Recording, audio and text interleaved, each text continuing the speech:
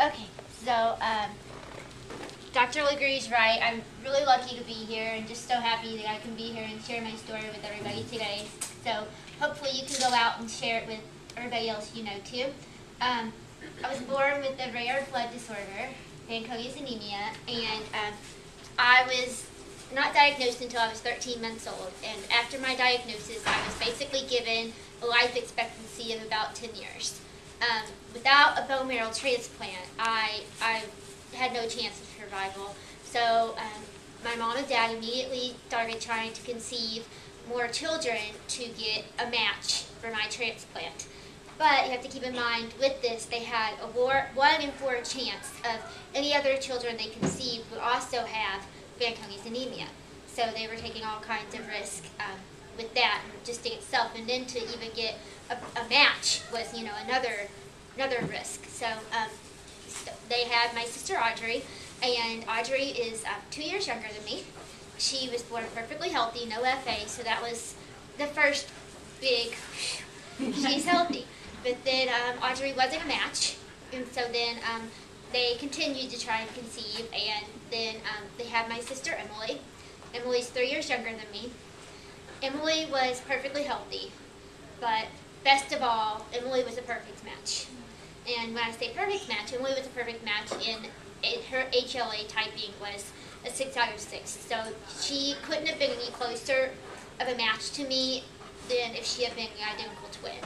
So we were extremely lucky to find the perfect match. And then once we had a perfect match, my mom and dad, of course, they had hope for my survival. And so my mom always says, she was going to do everything she could, and she wasn't going to stop trying to save me, and she was going to do everything it took. So with this in mind, she went all over the country, and we had doctors everywhere. And I just want to mention that Dr. LeGrew is the doctor who delivered Emily. When Emily was born, they decided to save her cord blood. And this was a very revolutionary procedure. In fact, it had never been done before. And they saved her cord blood, and her cord blood, it's rich with stem cells. And so Dr. LeGrew was there to witness the very first collection of cord blood stem cells. So that's how old I am. So we're very, very happy to have Dr. LeGrew there to do all of that. So Emily's cord blood was collected, and like I said, it was a very revolutionary thing. So there were 13 other doctors in attendance. It was a really big day. And so then the cord blood was then stored in Indianapolis, in Indiana, because I was born in Indiana.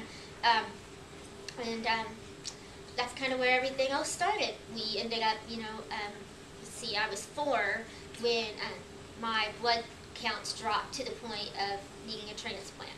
And so because of financial issues, like with how much it costs in France and how much it costs in the United States for a transplant, and just because of, how far along they both were with the research of stem cells and using cord blood, we ended up going to Paris, France when I was 4 for my cord blood transplant, and transplant was a big success. So happy about that. Mom knows all of the little details about everything. I just remember bits and pieces of what actually happened, when I was that young. But, then I went on to have just a normal childhood, and in 2006, I had a kidney transplant. And Emily, the donor for the cord blood transplant, was my donor again. So I'm extremely blessed to be able to say that I have 1 transplant.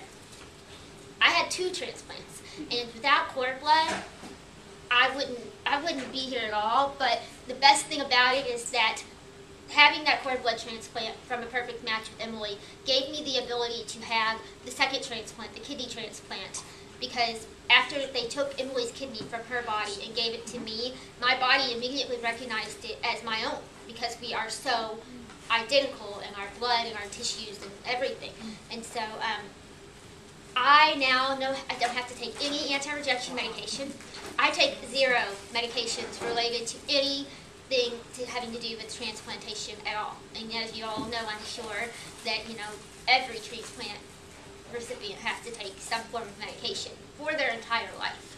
So my quality of life has just like anybody else's. I mean, I'm now 25, and I live in the city of my dreams where I've always dreamt of living. I live in New York City with my sisters, and I'm here speaking to you, which is my lifelong dream. So, but now we have to introduce my mom, because she